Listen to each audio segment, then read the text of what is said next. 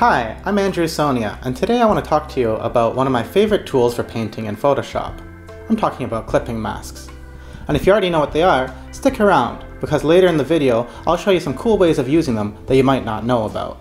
Clipping masks let you paint only inside the pixels of another layer, even if you draw outside of it. Here you can see I have an arm silhouette, and now when I use a clipping mask, when I paint it's constrained inside. If I unclip the layer, you can see what I actually painted. To create a clipping mask, hold down Alt, then click between two layers.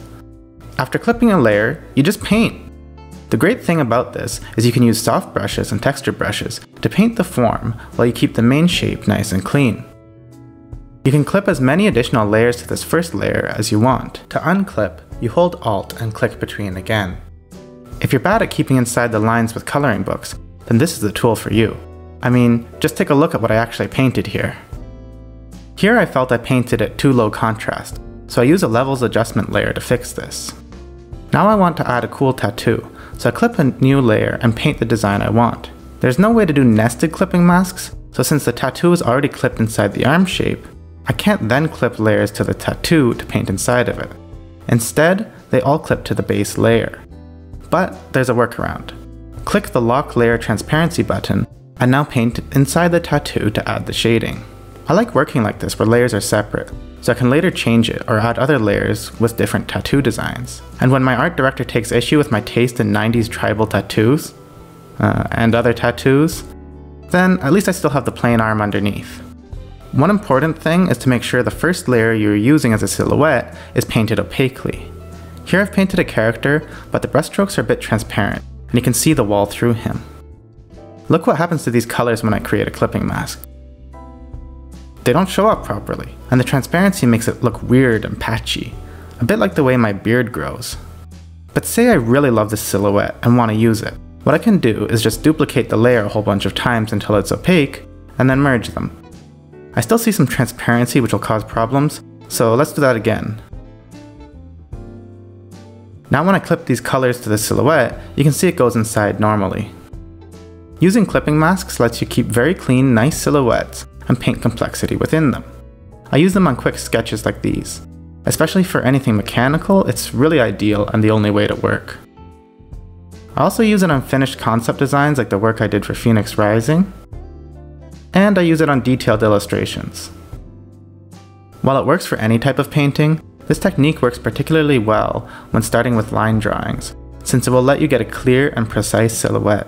You might want to break this into a few layers based on overlaps, and then use clipping masks on each part. For example, I put the arm and far ear on a different layer from the main body, and use a third layer for the eyes and teeth. Now I'll show an interesting workflow of using multiple layers as clipping masks. If you're as lazy as I am, then you'll appreciate how much time this workflow will save. As you can see, we start by first painting the local colors inside as a base. Now I'll use some middle value blue color to paint where the shadows might go. Though you can use any color you want. Look what happens when I paint on a normal layer. It just puts the color I painted on top. If I switch the layer mode to multiply, it suddenly affects the colors underneath and looks like shadows. Wow, this giant human wolf arm could be as real as you or me. Here I've gone ahead and set stuff up. Multiply layers for shadows can be a really quick way to add lighting and try out different options for light direction. Layer blending modes work great with clipping masks. I have a new layer for a rim light. If I wasn't using clipping masks, this layer would have been really tedious to paint. Because it's separate, I can easily adjust it by reducing its opacity or hitting Ctrl U to change the color. Now, let's say we want to paint a pretty girl in a dress. Because the shadows and the multiply layer affect each local color underneath, it doesn't matter how complex a pattern you have. I'll turn on and off some of the layers so you can see what they do.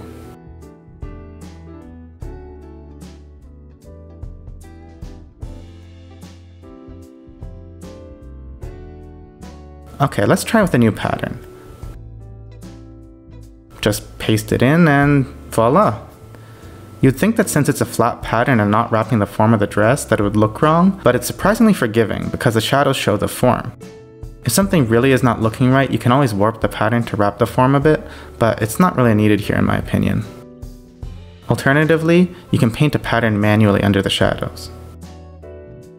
That was easy. Alright, let's try pasting a photo into a silhouette. He's made out of meat! Although I suppose technically we're all made out of meat. Huh. Anyways, you can find some interesting shapes and designs like this. It works really well with photos that are very different from characters, like this architecture. Moving it around lets me see all sorts of unexpected shapes and colors that I might want to use in a design and I wouldn't be able to think up on my own.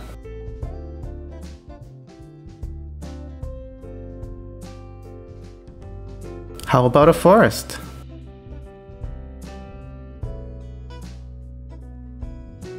Or a motorcycle?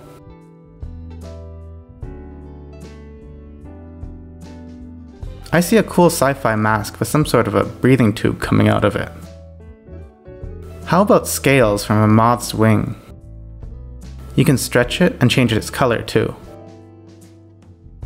The only limitation is your creativity. And your skills with Google Images and Pinterest, I guess. I like to use clipping masks for each object in a scene, using multiple in the same painting. For this painting, I had separate layers and clipping masks to paint the branches, leaves, and each acorn. Don't be fooled into thinking it only works with clean, smooth silhouettes. It works really well with textured bases too. Like if I want to add a tree to this landscape, I can choose a really messy textural brush to give the impression of lots of tiny leaves. And once I have the silhouette, I can easily paint it in. But let's say you don't have time to paint the tree. The deadline is right now! You can even cut out a shape from a photo. Paste it into your painting, place it where you want, and then paint inside of that. Now it matches the proper lighting and is fully integrated with the painted style, but still maintains the specific shapes of this species of tree. I prefer painting stuff manually, but this can be a really useful trick if you're short on time.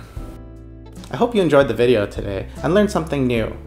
If you use clipping masks, or have a cool way of using them that I didn't cover, let me know in the comments below. I'll be making more videos, so don't forget to subscribe as well for more content. Thanks, and until next time. I hope you enjoyed the video today. I always forget now. Okay.